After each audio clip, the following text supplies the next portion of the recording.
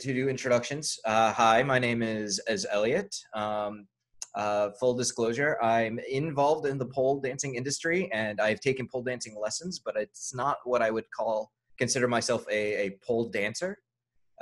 Although Destiny, the other person in PolePedia, is starting to try to drag me over. I know that she practices and does a lot of exercises with her family and her dad. They do pole abs together. It's a very Oh, odd kind of family bonding that goes on. wish I could And get then my. knowing he goes off and brags about it. And I'm here with, go ahead. So who are you? Tell me about you. Hi, my name's Jenny. I am I guess, owner. That's a weird thing to say. I'm the owner of Jenny's Pole Studio. I am based in Norwich, which is a very small, well, not a very small, but a small-ish town in the east of England. And if you don't know where the east of England is, um, I'm about 2 hours northeast of London. Yeah. Um, and there's not a lot of pole studios here, actually. I opened up my studio in January. Oh, I congratulations. How was Yeah, that? thank you. It was a lot of fun, and I was lucky enough to be featured in our local newspaper.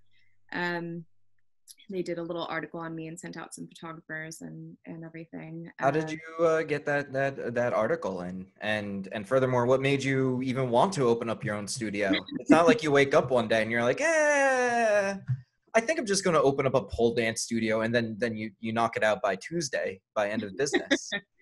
um, from what the way my students talk about, you would think that that's what happened. Um, so basically, I started pole dancing in Tucson, Arizona, where I'm from, in 2014, so almost 6 years ago. Oh Um, wow. so I've been pulling for a while now, and I think around the year and a half, 2 year mark, I really wanted to become an instructor. And an opening actually became available at my studio. But I, at that point, had applied for my master's degree and I was planning on moving to the UK. So it wasn't a great Mm. time, unfortunately. But what's But great you about had the the bug in you. I did, yeah.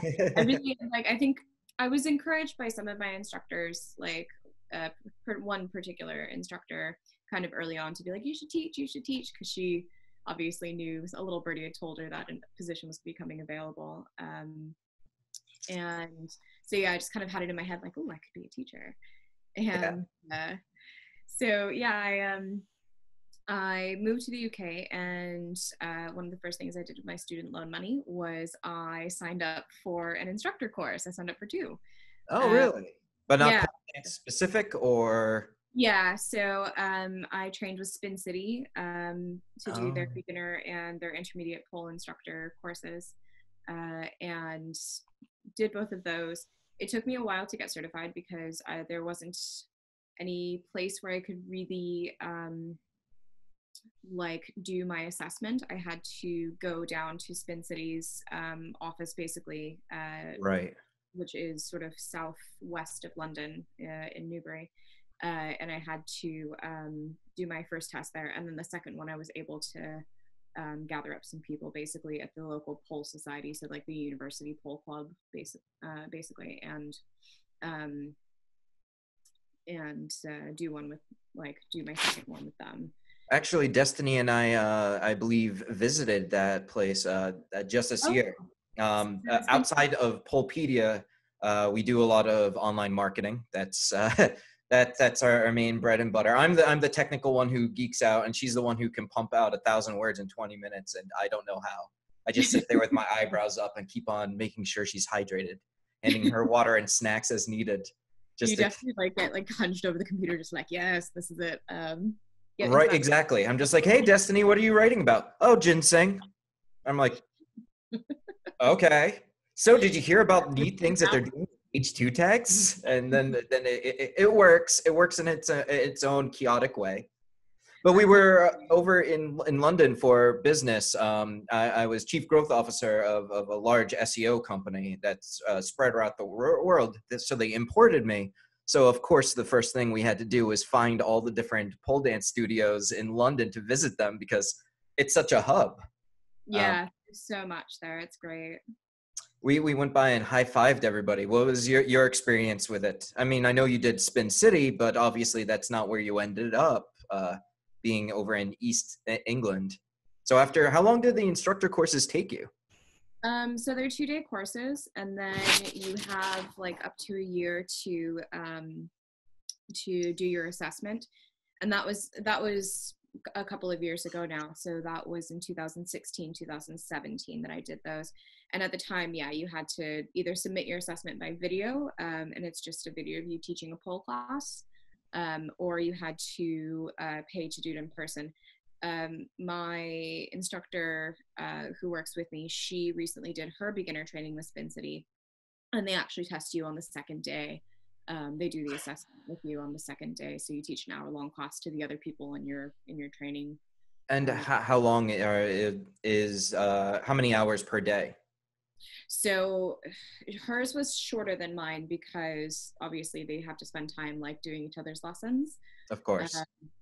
but mine was 16 hours altogether, so it was like 2 8-hour days, which even though it's like the first one is beginners, like it absolutely wrecks you because you're sitting there like you're doing like 18 million chair spins and like all of the conditioning Right. stuff. So by about the second day, you're just like can't move my arms above my head.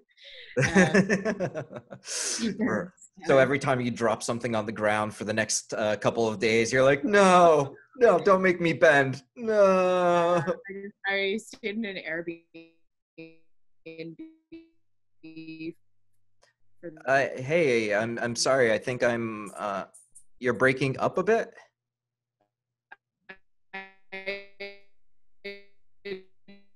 I'm gonna restart this.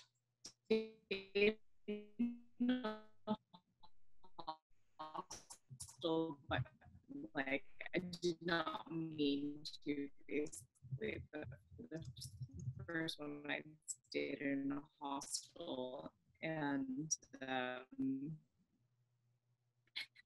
I was really a connection and see if that helps.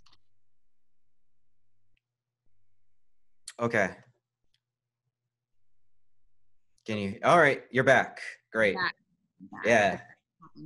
Destiny is a superwoman, so she can just edit that parts out. But I missed everything from after my joke about bending over to pick things up, and then you started mentioning. I heard the word hostile in there.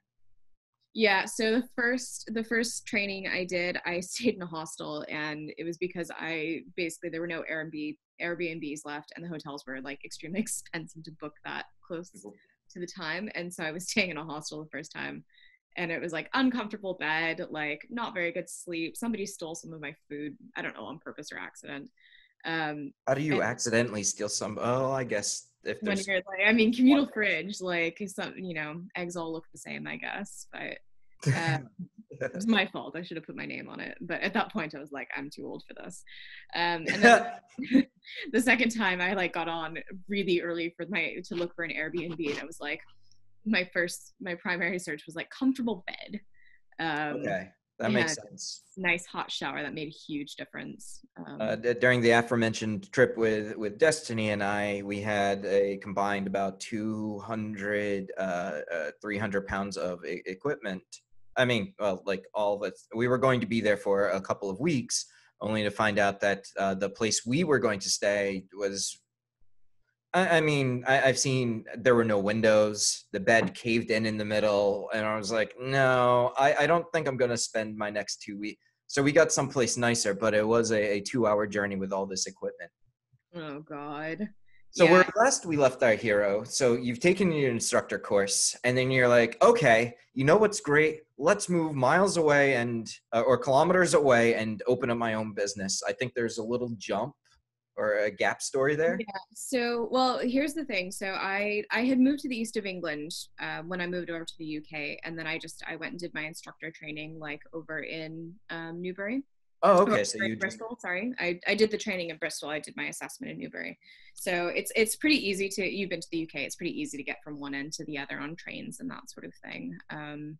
If you know what you're doing, I guess. But if you've never been on a train before, Like I had never been on a train before. I went to Europe and it was really confusing.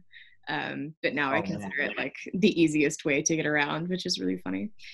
So yeah, I've been living in the east of England since 2016, and then I kind of wasn't really doing anything with my pole certifications. I was just looking for a job, and I got a job at a gym, um, and it was like kind of a particular gym. They specialized in calisthenics, so body Mm. exercise, and it was a lot of like high bars, parallel bars, things like that. And when I applied, I had an inkling that they were looking for somebody who was doing pole, and so I applied. I sent in my thing.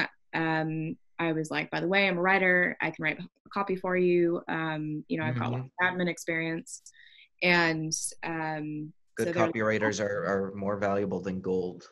yeah, especially these days, SEO and everything. And so, Hmm. and the guy that had opened the gym was, he was a developer. He was a web developer, and so he needed somebody to like make everything look nice, just make it pretty, polish up the English, everything. So I was like, this is my gig. Right. And by the way, I'm a pole instructor. And he was like, great, when can you start? So I started off, I only had one pole. I was like teaching 3 people a class and only doing a few classes a week. My classes were always sold out Well, um, yeah, with one because there were poem. 3 spaces. Yeah. And then 3 months in, the gym closed and we only had like a week's notice. Yeah, they just, Ouch. yeah.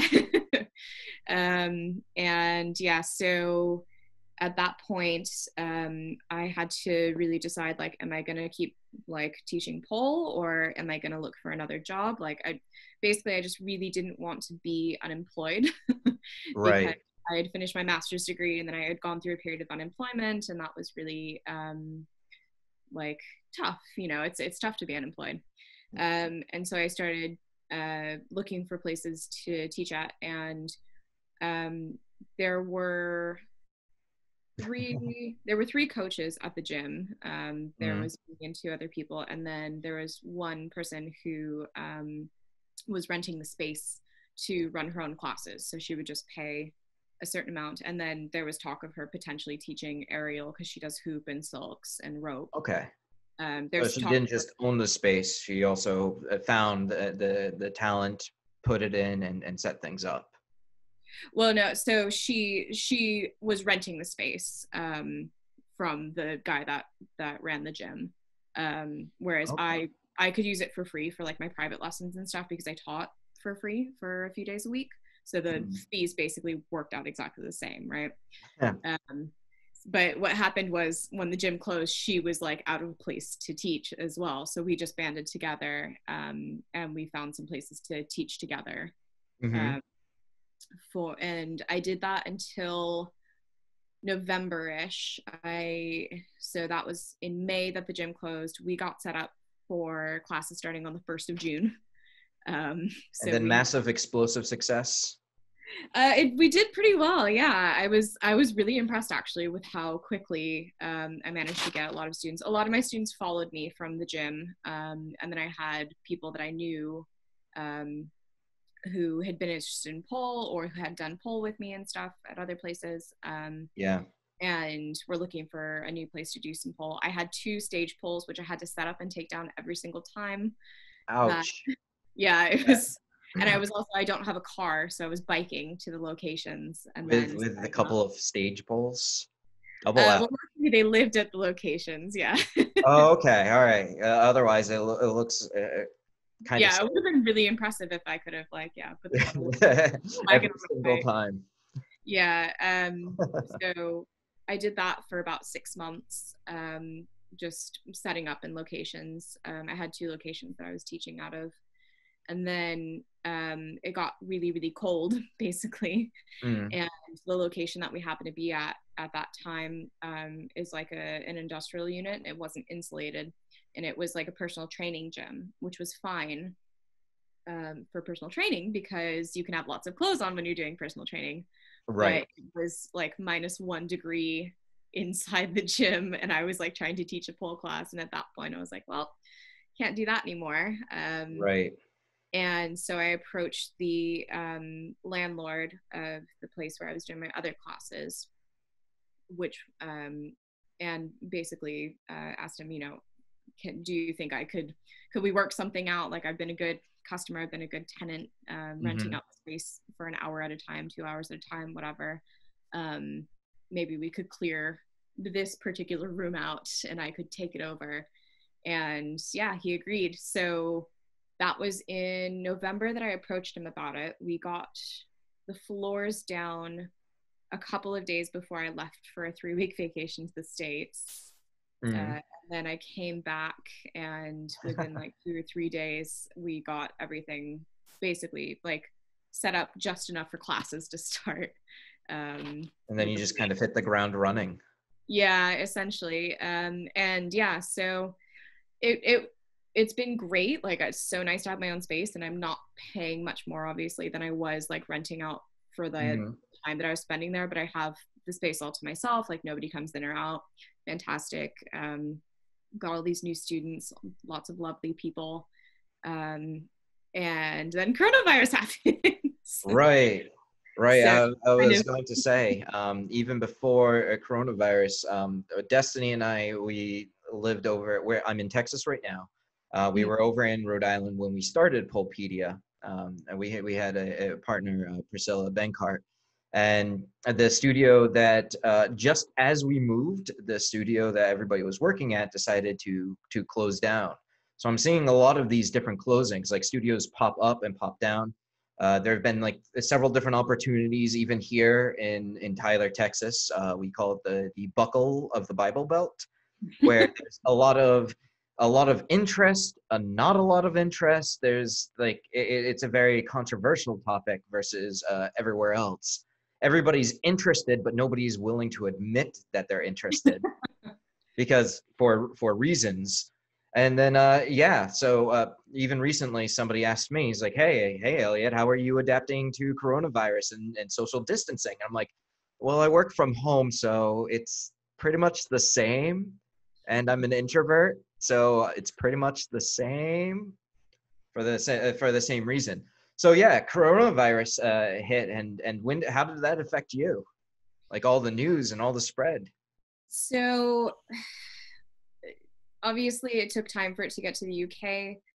I looked at my attendance records from even just a couple of weeks ago, and I have a really small studio. I only have like 4 poles. Mm-hmm. I kind of like it that way. I'm not really big on like teaching big classes and stuff. And uh, so yeah, it's a small space. Basically, I didn't start to worry until maybe a week or so ago. And then I was like, okay, like, what am I going to need to do? And I was like, okay, well, first things first, let's reduce class sizes. I put out a thing being like, we're staying open. Everybody, please bring your own pole cloths, like, everybody wash your hands. So it's Right. just been putting in sort of, extra precautions and everything and Don't go reducing. around touching each other's faces. Yeah, like, don't sneeze on each other. Pretty basic stuff. Surprising how you have to tell people that. I Yeah, said if I ever want to walk into a food store and just have it to myself, just go around coughing, even if like licking things. Yeah, I mean, everybody I go into one and everybody looks around and they just kind of cough into their shirt and was like, hey yeah, guys, that's paranoid. not it. Okay, guys, all right. But so yeah, you reduced class sizes, so fewer people were started to come. What Yeah, were it booked? had started to get like kind of low attendance, like Mm, the week before last, and I was like, well, this is kind of weird, like, that's unusual. And I was like, I wonder, what's going on, and if it's related to coronavirus. And then I did get a couple of texts from people saying like, hey, just to let you know, I'm self-isolating, I can't come in. oh wow. I worked at an event, there were lots of people, or I've had a cough and I'm being advised to stay home from work, so I obviously don't want to infect anybody. And obviously I told people, if you're not well, like, and I say this all the time, like, I've had to say it a lot in like since January, because people keep getting colds and then they come in, and I'm like, if you're not feeling well, don't come to class, like, Right. you're Yeah, paying for it's not just you, and it's not a it's speaking mostly from some of my friends. Look, it's not a stubbornness thing. It's not a a weakness thing of, can you do it? I believe that you can do it. You can make yourself do it. But I don't want to make everybody else have to go through the same thing that you are. If you're feeling under the weather, just take a rest day.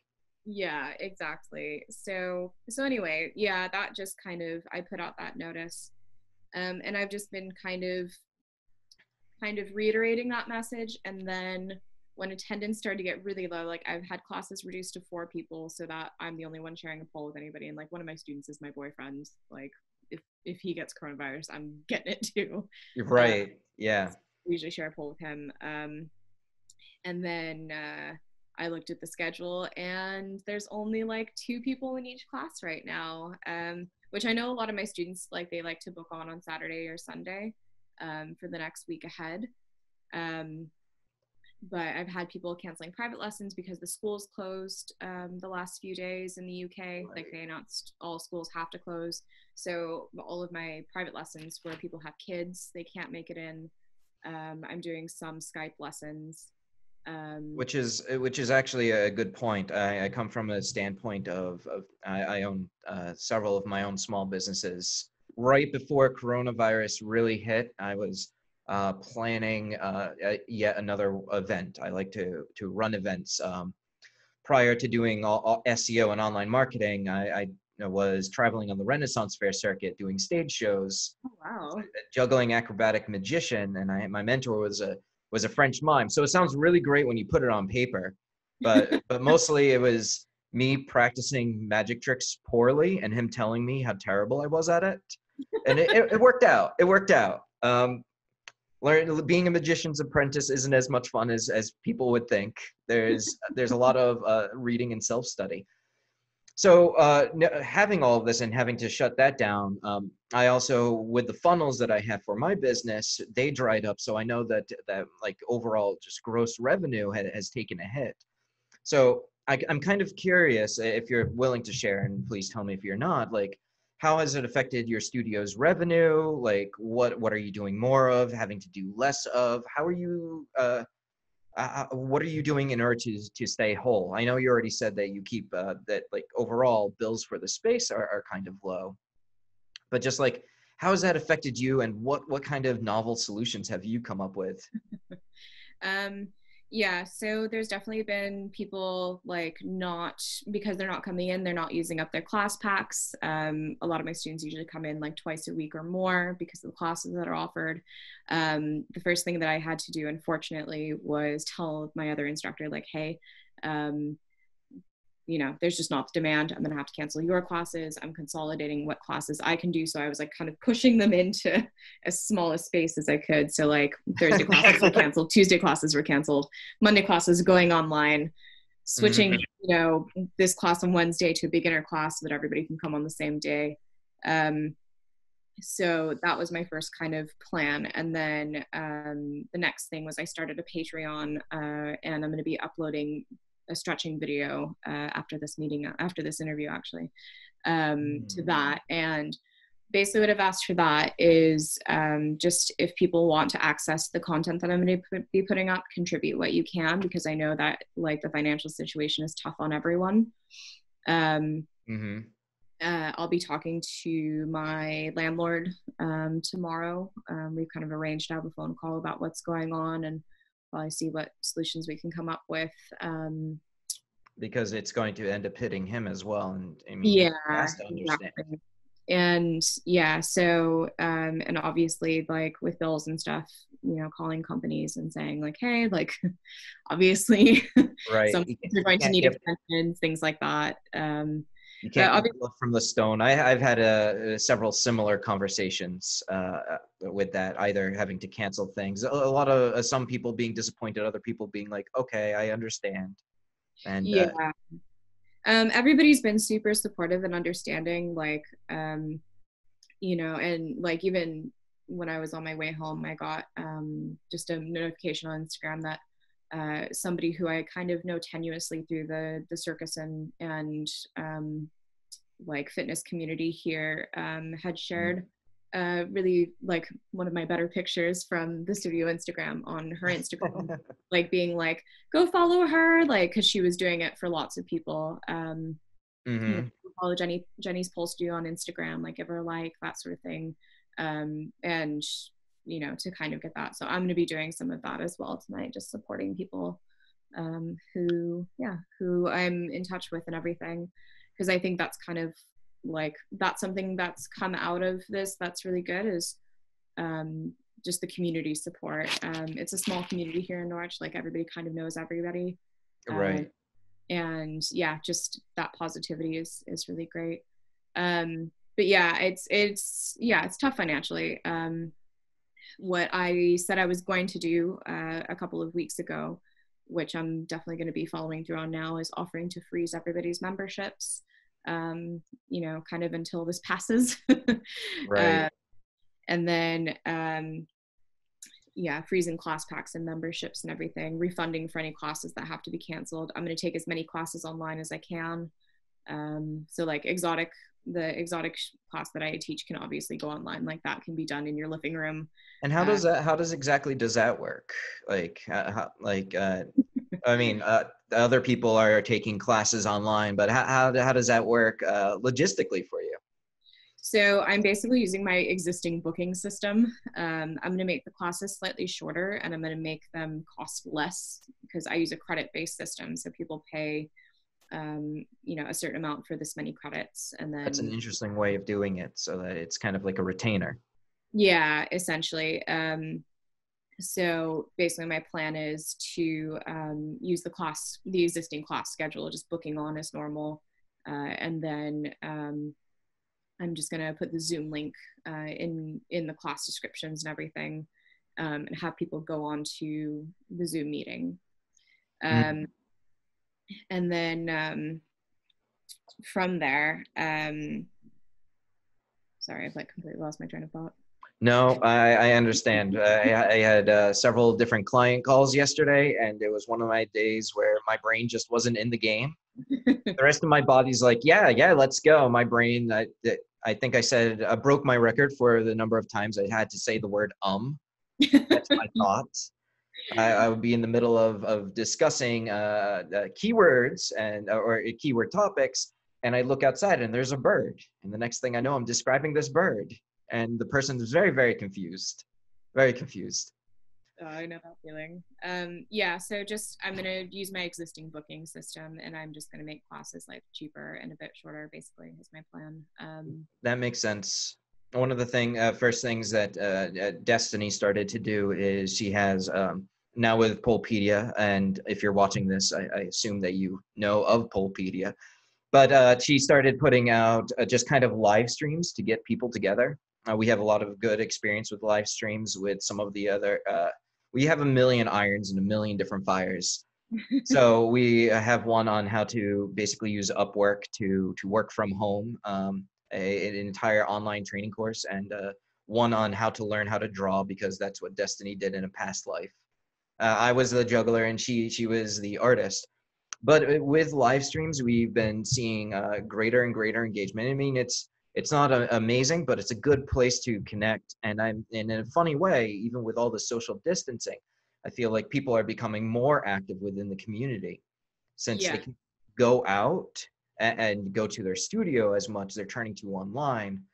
So that right now is a great time to make those extra connections, contact people that you wouldn't contact normally, and kind of do that working on the business, not in the business that we always say we need to do, and sometimes get around to it.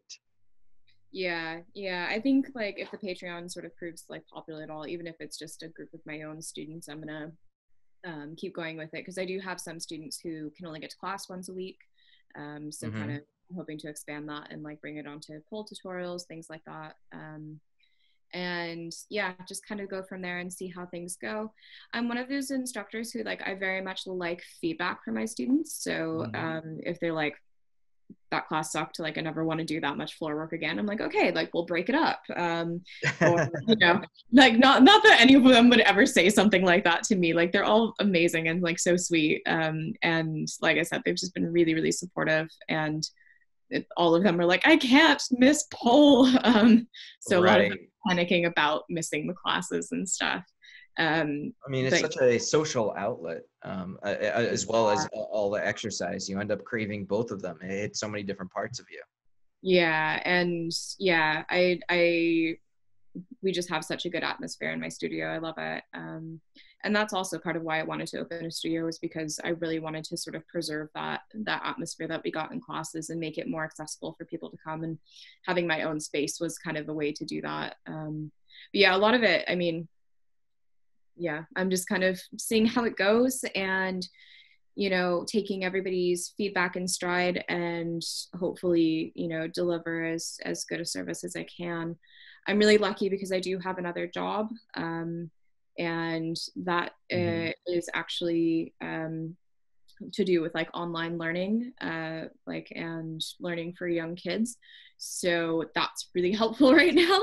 I mean, yeah. Actually, I have several clients, and we've seen almost all of the traffic kind of drop across all marketing channels, except for Online education learning. and Yeah. entertainment. Those are just they're just like plus 30% over last week, and we're like, oh, okay. Like the moment that quarantines were announced, it suddenly spikes up because people are at home and kind of bored and looking for something to do, which is why I actually think that your Patreon idea and putting that out there is such a great idea. And consider this an open invite to post that kind of stuff over on the PolePedia Facebook pages, so long as I clear it with Destiny, who's I think cocooned in a little blanket right now. She is sick with things that yesterday seemed very close to COVID-19. But today we find out is just a head cold, but it's still, oh, nope, I still hear her coughing. So I know she's still good. um, yeah. So yeah, it's been crazy sort of how much the traffic has spiked for my other job with home learning and stuff, because we offer a lot of free resources to teachers all the time. Right. But now teachers are sort of needing us more than ever. So Especially if it's like a parent and suddenly have their kids home, keeping them occupied. exactly. So to Yeah. take a, oh, I'm sorry. I didn't mean to run over you. Oh, no, you're fine. I was just saying, yeah, exactly. Like that's exactly what's happening, as parents and teachers are kind of panicking, like, how do I entertain them for the next 12 hours? Right. I mean, it's not the same thing. I don't have kids yet myself, but I have a couple of very whiny cats, and it's been all nothing but rain for the past week. So, I mean, it's not the same thing, but they are very loud. They're very vocal. I can't even imagine if they could actually talk back and want human interaction instead of just to for me to move out of my chair so they could take a nap. So to take a step back, like let's think on a larger scale. Recently, with me joining up and partnering with IPDFA, and working on as the president of America and trying to build that organization. So I've had organizations and events on my mind quite a bit lately. So what do you think that the pole community as a whole can do beyond like things for one studio or another studio? Like, what do you think something that we can do to increase or continue pole growth even without pole studios open? How can we reach out to other people? And what do you think is going to keep our community happy, healthy, and safe? I mean, I think just following government guidelines. So shortly before this interview, I got the news that I'm probably gonna have to shut my doors tonight. Um, Oh, but you know wow. what? If that keeps people safe and healthy and doesn't contribute to more problems, then I'm happy to do it. Mhm. Obviously, I don't want to shut, and my students don't want me to shut, but it's what we have to do. Just like I started limiting class sizes, started taking things online. I'm Mhm. just more concerned about everybody's safety. Um, I think just, yeah, checking in with people and making sure that people around you, if they need any help, like sticking with pole. So if you need like a pole accountability buddy, I know that that's something that people are doing on Facebook. We have a PolePedia, pole accounting, or accountability partner group. Yeah, Invited everybody to it. I think that's really helpful because I think sometimes like when something like this happens and you can't get to pole for a while, like people just sort of get out of the mentality of like, oh, it's pole time, and then they stop going to class. Um, you know, I think something that I've seen is a lot of people are offering free resources, which I understand. I think everybody really wants to pull together and do that. And like, that's great on some level, but it also means that it's like taking business away from those of us who are trying to run online classes, which I Mm-hmm. think is a fair point. Like I've seen a couple of people posting about it, and I think that's a fair point either way. Obviously, there's lots of online resources for free. Um, That's actually a very interesting point. A bit of an anecdote. One of our clients, he teaches you piano, and he gets most of his traffic through just a natural YouTube channel that he built up. And if you watch his YouTube, you'd get everything that you would get inside of his paid course. It's just better organized inside of his paid course. And what's funny is even with him releasing all of that free information, the more free information he releases, the more it drums up or drives up a business for anything. So I haven't actually seen personally from across all my clients any correlation from free resources to harming people, which I think is why your Patreon idea is so very clever, because it also adds on and people can, but they don't have to. that's exactly kind of where I was taking it. Is like I don't want to force people to pay for, for resources from myself. I want to offer those resources, and I'm hesitant to do it for free. Um, Right. Obviously, it's my rent. It's the Of studio, course. the ability to keep going for everybody. And so I think it really comes down to like whatever way you can contribute, like in whatever way you're able to help, whether that's, if I need help moving equipment or something like that at the studio and you just happen to be free, something like that. I know that one of my studio owner friends in a different city just needed help like painting, things like that. um, Mhm. and then there's some people who are, really financially secure, who can pay for like $100 or £100 of, gift cards, gift vouchers, which they'll obviously use toward a membership later or for their class packs or whatever. And that's really, really helpful. But obviously, we're not expecting everybody to do that sort of thing. So that's why I Right. said my Patreon is like, if you can contribute like a pound or two, or you can contribute £10, like whatever it's worth to you, whatever you can financially swing, like I'm happy for you to do that so that you can access that content. Perfect. And then just if you already have like existing like class credits and your studio is offering online classes, like, take advantage of those. Because the other thing is, a lot of my fear is like less about money and more just that like my students will like get frustrated when they come back, lose interest. Like I don't want anybody's Right. progress to be stymied by all of this. And so a lot of what I want to do is just making sure that everybody's progress is kept up, like while we're not able to get into the studio. Even from a flexibility and conditioning standpoint, just Yeah. because to go out there, I don't want anybody who is not super solid with inverting and doesn't have like a million safety pads underneath them. Don't try new tricks. Yeah, definitely. I've done it before. It's not good. It's not great. I cracked a rib. It's not fun. Oh my goodness. Yeah. Like, yeah, this is the thing is like, I definitely could offer like regular pole classes because lots of my students do have their own poles at home. Like that is something that I absolutely could do. I could offer a Zoom class with like 8 people on their own poles, but I have no intention of doing that because of safety. Um, and I'm very much like a stickler for technique and safety. So I would not want my students to be doing that if I'm Right. not like either really intently watching them for like a one-to-one or in the room with them. I, So yeah, I'm probably going to be I know some of my students who have cars, for instance, can get into the studio for a one-to-one and might be interested in that if we're allowed to do that. uh, mm.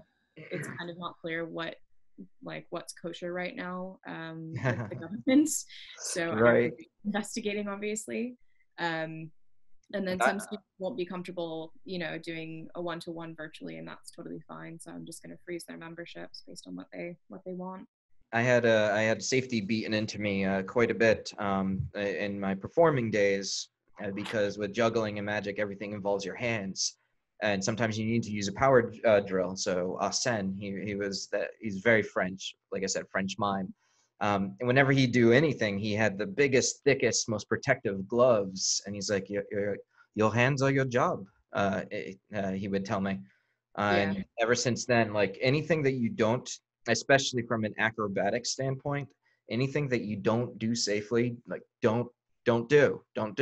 Like you may say, I want to try this and it should be good, but it only takes like one moment, one slip, and you won't be able to do that again.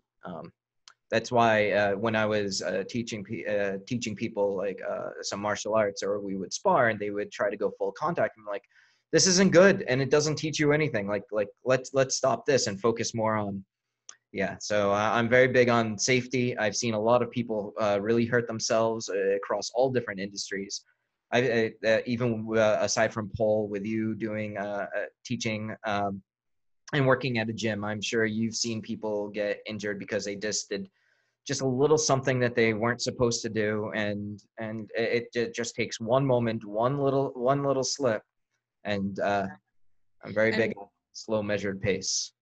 yeah, and the thing is like even with mats, and even if you've done everything right, like accidents do happen. It just happens, unfortunately. But Yeah. obviously, anything you can do to minimize your risk. So, um, kind of any of the one-to-ones that I'm going to be doing, like where people are using their poles, it's going to be mostly choreography and flow, conditioning, that sort of thing, because I'm really not keen on people um, trying anything new, really, that I'm teaching them without me being there to spot them. Um, Right. there's so much that you can do on pole without having to like try new crazy things that you've never done before. I know a Um, lot of people in the PolePedia group, many of them don't even have poles at home. So I'm just like, all right, well, cool. Well, let's start thinking about like floor routines. What are yeah, some nice, easy body weight floor routines to get the muscles moving, keep flexibility going, and I don't know, let's have a little dance and a little jive. yeah. On my so like on my Monday classes, I had put like online on them so that everybody kind of knew which ones were going online, which ones weren't. And I put like online poll and then in parentheses less class. Yeah. People they don't need a poll to do it, and then kind of just letting everybody know that I'm doing one-to-ones for people with polls or without. Like I'm happy to do that, but like personally I think that offering your regular classes is going to be the best thing, because most of my students, for instance, when they come to flexibility, they've come to my flexibility class probably 20 times, let's say, some of them in the last like several months. It's not that I'm teaching them anything new about getting into their Right. or back bends. It's just an accountability thing, and they're paying for my instruction and my tips and everything like that. But it's mostly just they want to be held accountable, and they want to come and socialize and that sort of thing. And so that's kind of more what it's about, is like, yes, it is keeping you conditioned and working towards your goals and stuff, but it's also just about accountability. And there's lots of people who, and I'm definitely one of them, I have to be paying for stuff in order to Oh, yeah. if I've booked a class, like I will go. Yeah. uh, Especially and with owning your own business, every single day is both a day on and a day off. yeah, absolutely. So yeah, I But don't know, that's kind of where I'm coming at it, I guess. all right. Well, I'm happy to chat with you after this, but I think I'm going to kind of wrap up this interview. Are there any last thoughts you want to give out to the pole community? Stay safe, stay home if you are not feeling well, and please just abide by government guidelines, and Awesome. be good Well, to each thank you other. very much for your time, and I hope to chat with you on another one of these interviews again soon. All right. Have a good one.